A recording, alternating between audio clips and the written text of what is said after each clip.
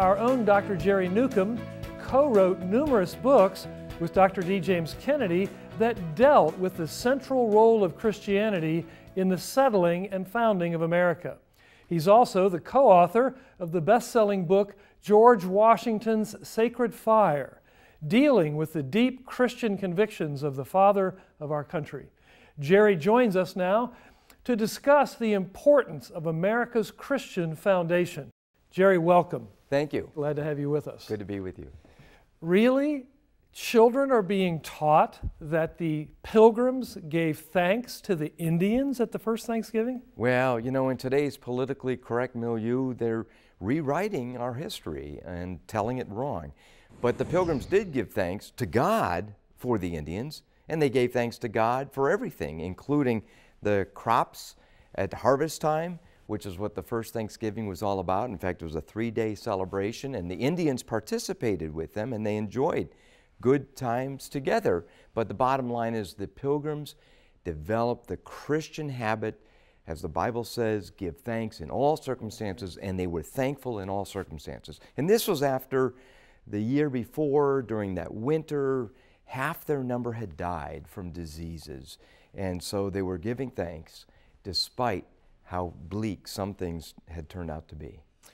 Okay, so this was almost 400 years ago, and this was a group of people that had thankful hearts to God. Why does that make such a difference as we think about our nation today? Well, it makes a huge difference in all kinds of different ways. I mean, just the fact that as you opened up, you said Happy Thanksgiving. This is an annual holiday.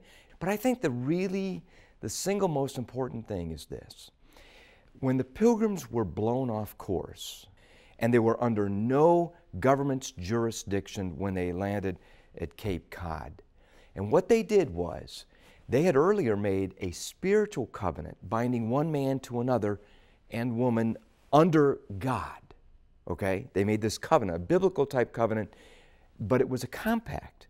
And then what they did was they politicized that as they made an agreement in the Mayflower cabin before they even disembarked.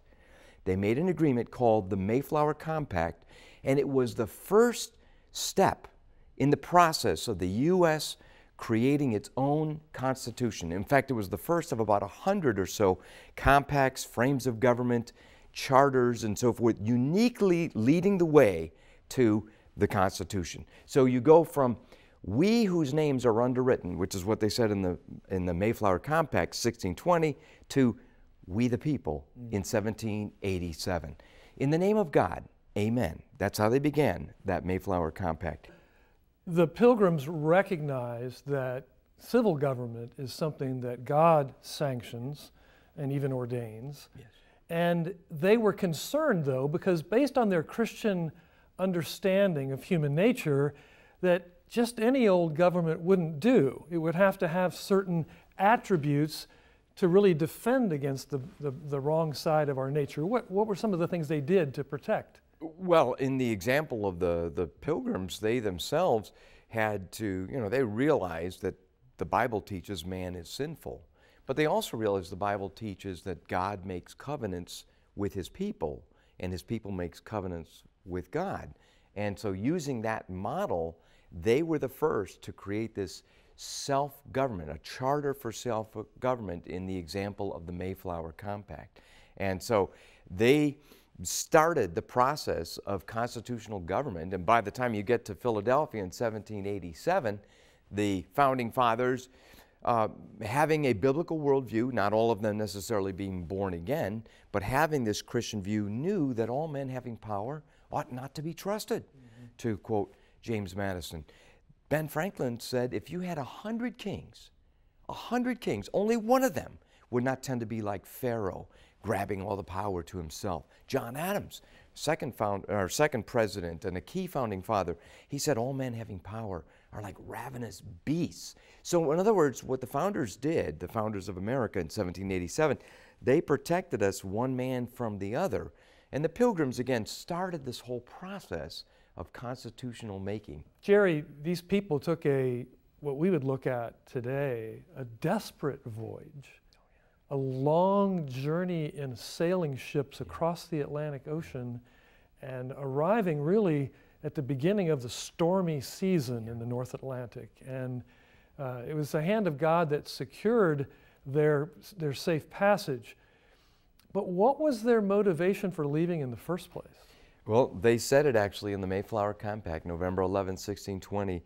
They said that they did this for the glory of God and the advancement of the Christian faith. Now think about this. D. James Kennedy himself once said this. He said, America began as a church relocation project.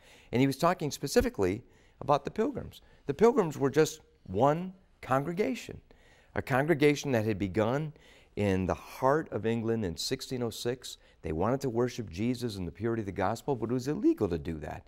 King James I put a lot of persecution on those groups. It was basically stick with the Church of England, conform, or I'm going to punish you if you don't. They sent about 50 of their congregations in 1620 in the Mayflower, and as you said, it was a stormy season and so forth, and half their number died that first winter, but they gave thanks to the Lord through it all, and they managed to create their colony in Plymouth, and it lasted.